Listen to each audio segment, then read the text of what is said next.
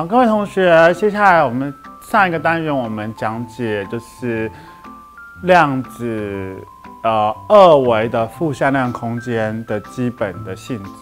质。然后我们说二维负向量空间的任何一个对应到量子位元的向量都可以用3个角度来表示。那我们现在要实际的把这3个角式画在一个几何坐标上面，开始吧。如果我们要把这3个角度画在几何坐标上面的函数，我们叫做 half map。那这个 half map 函数就是首先这是我们刚刚上一节课最后算出来的式子，就是任何一个 v 如果它表示一个量子位元的话，它不仅是二维的负向量空间中的向量，而且它表示一个量子位元的话，也就是 v0 跟 v1 长度的平方加起来等于1，而且等价的形式就是 x0 加 x1 加 x2 加 x3的平方的分别的平方加在一起等于1的话，那我们就可以把它转成是西达 phi0 跟 phi 的函数，就是像这样子。然后看这个式子的时候，就是10步对10步，就是 x0 10步对这个10步这边，然后 x1 虚步对虚步 ，x1 虚步这边，然后这挨起来后面，这挨起来前面，不过大家知道那是什么意思。然后 x2 对 x2 就是 sin2/西达加乘上 cosine phi0 加 phi。然后再来 x3 是对这个虚部，就是 sin2/西达加上乘上 sin phi0 加 phi。好，那接下来这个，如我们有上一张投影片最后面导出这个式之后，我们还要用这个 half map 把 x0、x1、x2、x3 对应的东西转换成 xyz。那这个 xyz 就是 R3 三维空间中的一个向量，所以这个就是x 就是 x 轴的分量 ，y 就是 y 轴分量 ，z 就是 z 轴分量的所代表的东西。那我们接下来要证明说，如果用这种方法算出，就是 x 等于2倍的 x0 乘上 x2 加上 x1 乘上 x3， 然后 y 等于2倍的 x0 乘上 x3 减掉 x1 乘上 x2， 然后 z 等于 x0 平方加 x1 平方减掉 x2 平方减 x3 平方的话，就是满足用这样子式导的话，算出 xyz 的话，我们可以用同样的，我们可以把这个既然这个可以换成用西达跟 phi 表示，那这样子 xyz 也通可以用西达跟 phi 表示。所以如果 xyz 表示成这样子的话，我们用同样方法计算之后，就可以得到 x 就是 sin 西达乘 cosine phi，y 就是 sin 西达乘 sin phi，z 就是 cosine 西达。好，那同学可能会问说，就是这边不是有西达 phi， 还有个 phi0 去哪了？那是这样子的，就是在量子计算之后，我们之后是可能会讲，就是 phi0 在量子计算的状态中它不重要，就是我们无法做任何量的测量出 phi0， 就是绝对的absolute phase 不重要 ，phase difference 才重要。所以说它最后这个式子 xyz 只能用西达跟 phi 表示，这才是对的，就是这才是表示它才是有物理意义的表示。然后如果最后式子有 phi0 的话，那反而这是没有物理意义表示，因为 phi0 是无法就是我们测量不出来的。对于量子计算而言，如果2个 state 表示的向量，它们的西达跟 phi 都一样，但 phi0 不一样的话，其实它们表示同样的 state， 同样的就某个角度而言同样的 state。好，那我们接下来就是来开始就验证说，如果 xyz 用这个式子表示的时候，那他们就可以用西达表示成西达跟 phi 的样子。我们第一步把 x 用2倍，如果 x 等于2倍的 x0 乘 x2 加上 x1 乘 x3 的话，那么我们可以2倍就是留着嘛，然后 x0 就是可以用这个表示 x0 就等于 cosine 西达乘 cosine phi0 这边，所以这边就是 cosine 西达乘 cosine phi0， 那 x2 就表示成sin 西达乘上 cosine phi0 加 phi， 然后所以这边就是 sin 西达 cosine phi0 加 phi， 然后 x1 就表示成 x1 看这边它就表示成cosine phi 乘上 sin phi 0，所以说我们这边 x1 的地方最后取代成 cos 2/phi 加 sin phi 0，最后 x3 的话就表示成 x3 这边的话就表示成 sin 2/θ加上 sin phi 0加 phi， 所以说这边 sin x3 的位置就用 sin 2/θ加上 phi 0乘上 sin phi 0加 phi 来取代。好，那我们取代换完之后，下一步很简单，下一步就只是提出公因式，大家应该都会吧，对不对？那你左右两边有什么公因式呢？就是你看嘛，这边有 cos 2/θ，这边有 cos 2/θ，所以 cos 2/θ提出来，然后这边有 sin 2/θ，这边有 sin 2/θ，然后所以 sin 2/θ提出来，然后剩下的东西，这个剩下的东西，这剩下的东西，这剩下的东西，这剩下的东西，通通摆在这里，所以这剩下的部分。好，那接下来呢，我们要用我们的三角恒等式。那我们用到两个三角恒等式，第一个呢就是 sin 的倍角公式。那 sin 的倍角公式 ，sin 的2倍的 alpha 就是2倍的 sin cosine。那所以说2倍的 cosine 2/θ乘 sin 2/θ就是sin 的2倍的2/θ就是 sin θ。好，再来就是这一段肥肥的公式 cosine phi 0 cosine phi 0加 phi 加上 sin phi 0乘上 sin phi 0加 phi， 然后我们可以用 cosine 的差角公式来取代掉，所以说这刚好这边是等号的右边，这边等号的右边，所以说我们其中alpha 就会是 phi 0，然后 beta 就是 phi 0加 phi。所以说 alpha 是 phi 0， beta 是 phi 0加 phi。那所以说，我们最后这边就会是 cosine 的 alpha 减 beta，alpha 是 phi 0， beta 是 phi 0加 phi。cosine 是偶函数，所以刚好 alpha 减 beta 或 beta 减 alpha 其实是没有影响的。好，然后所以说只有这两个相减就是 cosine phi。好，第二步证明的时候，我们要证明的方法是就是。我们跟刚刚做第一步一样的事情，只唯一差别是在于说，这边这个是 sin， 然后这个是 cosine， 而且我们这边变成本来是正号，现在变成负号。这边变成负号的时候，我们这边就不能用 cosine 的差角公式，我们要用 sin 的差角公式。然后带 sin 的差角公式的时候 ，alpha 用 phi 0加 phi 带进去 ，beta 用 phi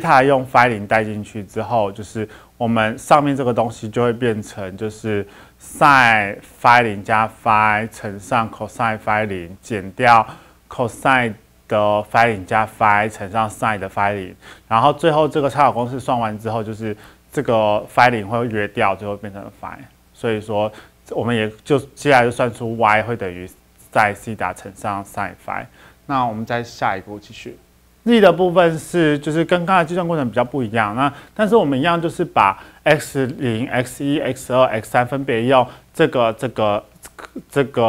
带进去，带进去完之后，然后这分别做平方，然后相减嘛，所以说一样就是我们用把共通项提出来，但是这是没有全部共通项，但是我们也可以把 cos 平方西塔提出来，然后把 sin 平方西塔这两个 sin 平方西塔提出来。提出来之后，我们就有 cos 平方的某个角度加上 sin 平方某个角度，这个等于1，然后 cos 平方某个角度加 sin 平方某个角度等于1，所以这两个都是1，最后就会得到 cos 平方2/θ减掉 sin 平方2/θ。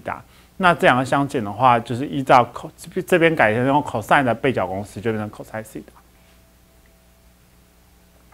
好，那所以说我们刚刚证明了 x、y、z 分别是这样子的时候，我们接下来就是说。这个东西可以用一个球的形式来表示，叫 Bloch sphere。那球形态表示是这样子，就是如果我们把 θ， 我们令 θ 是假设我们现在球的表面有个向量，就是三维空间中的一个球的表面有个向量，那其中 θ 是这个向量跟 z 轴之间的夹角，然后 phi 是这个向量投影到 xy 平面之后这个方向跟 x 轴之间的夹角，那么如果我们看这边，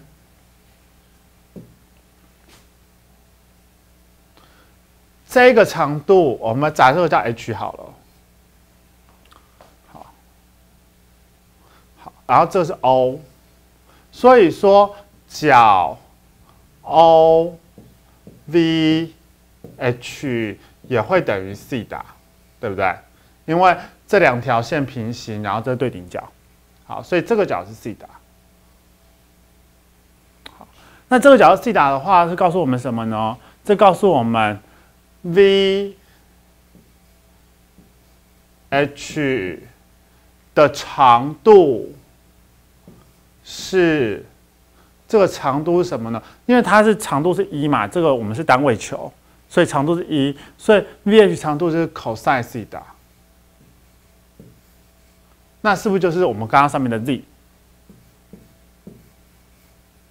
好，那接下来 OH 的长度就是 sin 西塔，对吗？因为这是对边。好 ，OH 长度是 sin 西塔的话，那接下来我们把它做这个东西。然后我们把它叫做 Q 好了 ，quantum 嘛 Q， 然后这是垂直的，就是角 HOQ 是垂直的直角。那么，在这种情况之下 ，OQ 的 OQ 就是OH 乘上cosine phi， 对吗？然后所以说这个东西就是sin 西塔 cosine phi，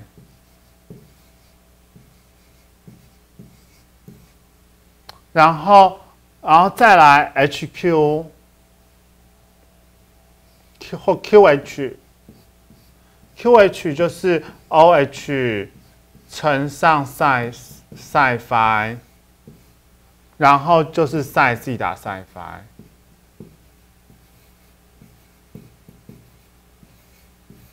然后这个 sin 西塔 cosine phi 就是 x， 这个就是 y， 也就是说，我们刚刚的推导过程告诉我们说，如果我们角度是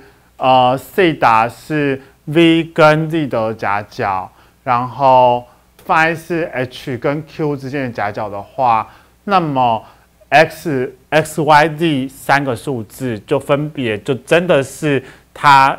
这个向量的 x 有分量、y 分量、z 分量三个分量的值。那接下来我们现在举一个实际的例子来看这个计算过程。那例如说，假设我们取我们最熟悉的其中一个向量0这个向量，或它是我们之前说的10、10000。那这样子，它对应的数字是10，然后10的话，如果我们都写实数，就是1加0i 乘上，然后另外一个分量是0加0i， 所以 x0是1，x2 其他三个都是0。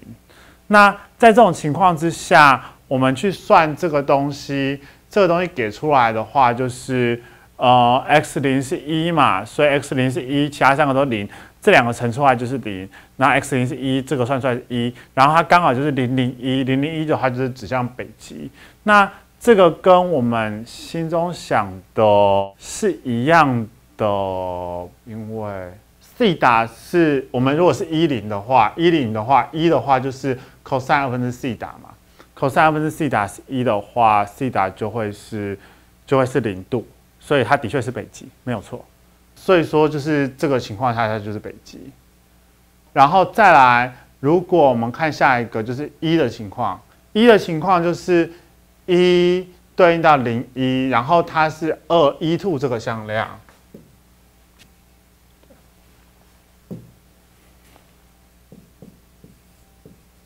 对，我们首先E2 这个向量，那它对应到01的话，意思就是